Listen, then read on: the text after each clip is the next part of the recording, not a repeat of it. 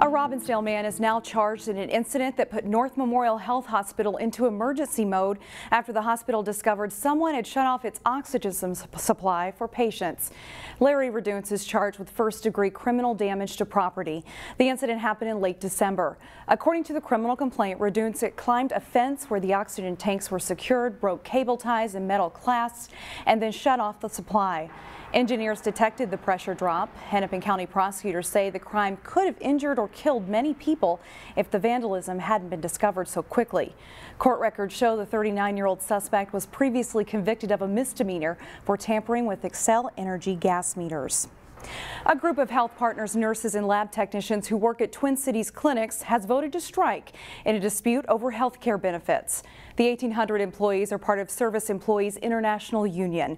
The strike will begin February 19th and last 7 days unless a deal is reached beforehand. There is one HealthPartners clinic in the CCX viewing area, and that one is in Brooklyn Center. Residents of Crystal and New Hope will have a new way to get information about emergency situations. We wanted to be able to communicate when there was a crisis. We wanted to be able to have a set app and way that we know that we were going to be delivering information to our residents. The CodeRed program run by Crystal, New Hope, and the West Metro Fire Department will send alerts to your phone if an emergency happens. You can get notifications for everything from crimes, hazardous fires, to street flooding. We have actually already used CodeRed once on the public works side. Last Saturday we had a water main break affecting around 30 homes. So we did use CodeRed for those residents that signed up for the utility disruption alerts.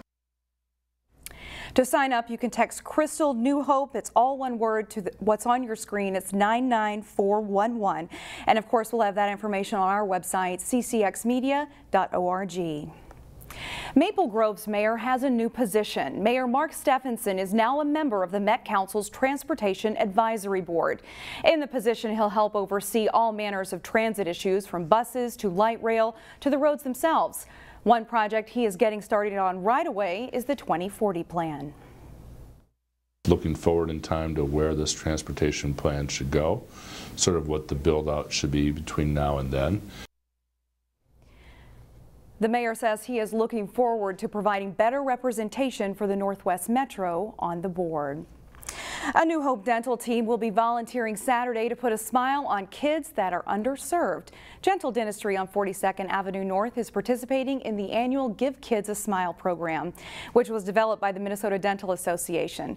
Volunteers will provide free dental services for children in need, and that includes cleaning and whatever else is needed.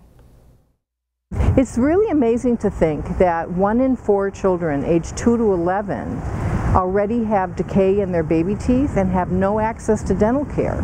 And dental disease for children is a much bigger issue than even asthma for children. So far, Gentle Dentistry will be serving 50 children who don't have access to dental care, and walk-ins will also be allowed on Saturday. Yellow Tree Theater has a new show in Osseo. Neil Persley gives us a glimpse in today's Weekend Showcase. Skeleton Crew is about work, or the lack of it. The play is set in Detroit during the downturn of the American auto industry. The plants closing, especially in Detroit, or the plants closing and moving out, or going down south, or outsourcing, it was devastating in particular to the African American culture. The play unfolds the stories of 4 distinct characters, everyone with a lot riding on the ability to keep their job at the auto plant. We can get you situated somewhere. I just need time to think. I play the role of Reggie. I'm the foreman in this factory. Reggie's somebody who's a family man. He has a lot at stake with being a foreman and knowing that a lot of factories around them are closing and shutting down. I ain't said nothing. I noticed. Not even a good morning. I play this young guy by the name of Dez, very hard worker, but also someone who is understanding of the streets and what his environment is like around him. He has a lot of dreams to do more, and wants more. Each of the characters is equally compelling as the audience is drawn into the unfolding drama. There is Faye Davison, who is the OG, or the old head. She's been there for 29 years, almost 30 years. And then there's Shanita, who is a single mother. You're the best out there, man or woman. We often talk about how you should have pride in everything that you do, and that's who Shanita is. It is a gritty, very human story about tenacity and bearing up under pressure. For Weekend Showcase from Yellow Tree Theater in Osseo, Neil Persley, CCX News. Skeleton Crew performances run through March 1st. And the Terrace Theater exhibit opened to a sold-out crowd Thursday night at the Hennepin History Museum. Organizers say the exhibit is similar to the one that recently ran at the Robin Gallery.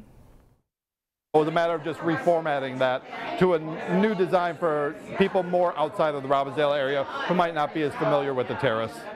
One of the never-before-seen artifacts on display involves the bears that were above the drinking fountain at the Terrace. Someone removed them from the Terrace in 2001, and they were just donated to the Robbinsdale Historical Society a few days ago. That's one of the many stories that are part of this exhibit.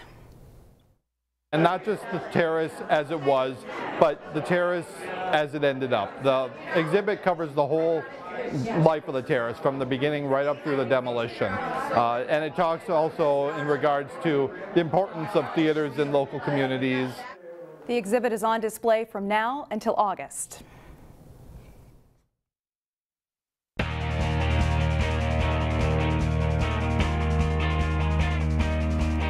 Trips to Giants Ridge and Biwabik for the State Nordic Ski Meet were on the line for some local teams in Section 6. Worth Park, the site for the meet, and Wayzata's Lauren McCollar wins her first section title with a combined time of 27:35.9. It's a battle for third place with Wayzata's Ingrid Halverson edging Armstrong's Sophia Pung. Hopkins 7th grader Sydney Drevlo is 5th as the Royals place second to advance to state as a team. Wayzata's Taya Vocati beats out Armstrong's Brianne Dorweiler for 9th place, and the Trojans win the team title.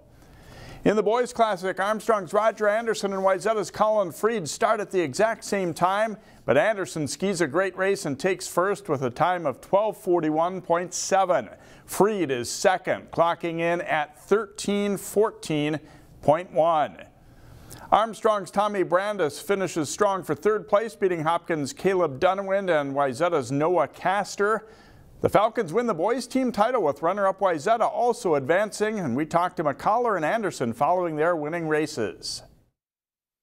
Yeah, coming off conference, I was really confident. I won conference by about a minute, and I was just feeling good, and it's really exciting to win the section title and the team title here. I knew from the start that I was going to have to put some time on him, so I just double pulled right out of the start as hard as I could, and then, running up every hill as hard as I could, knowing that he was right back there.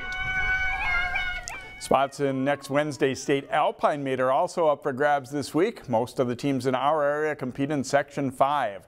Afton Alps, the site for the section meet, starting with the girls. This is Marta Pendergast of Wayzata.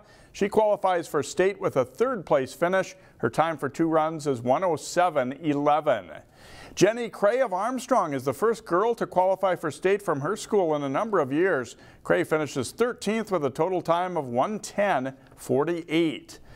Right behind Cray in 14th place and also headed to state is Eliza Polyak of Hopkins. Her 2-run time is 1:11.38. Minnetonka and Orono are the girls' team qualifiers. To the boys' competition, and the top local racer in the meet is West Lutheran freshman Josh Nelson. He places 4th in a total time of 1:03.37. The next best racer from the area is Zach Thompson from Wayzata. He places 13th overall after a good first run on a good day for the Trojans. Wayzata's next skier is Kyle Sipe in 21st place. And the Trojans get 3 more skiers in the top 26, and that earns them a trip to state as team runner-up to Minnetonka. Here's what 3 local qualifiers had to say.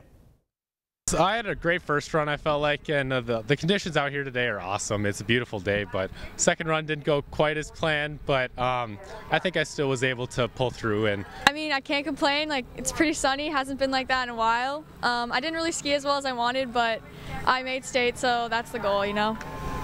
Pretty good. A little conservative because want to make it to state, but pretty happy with what I did.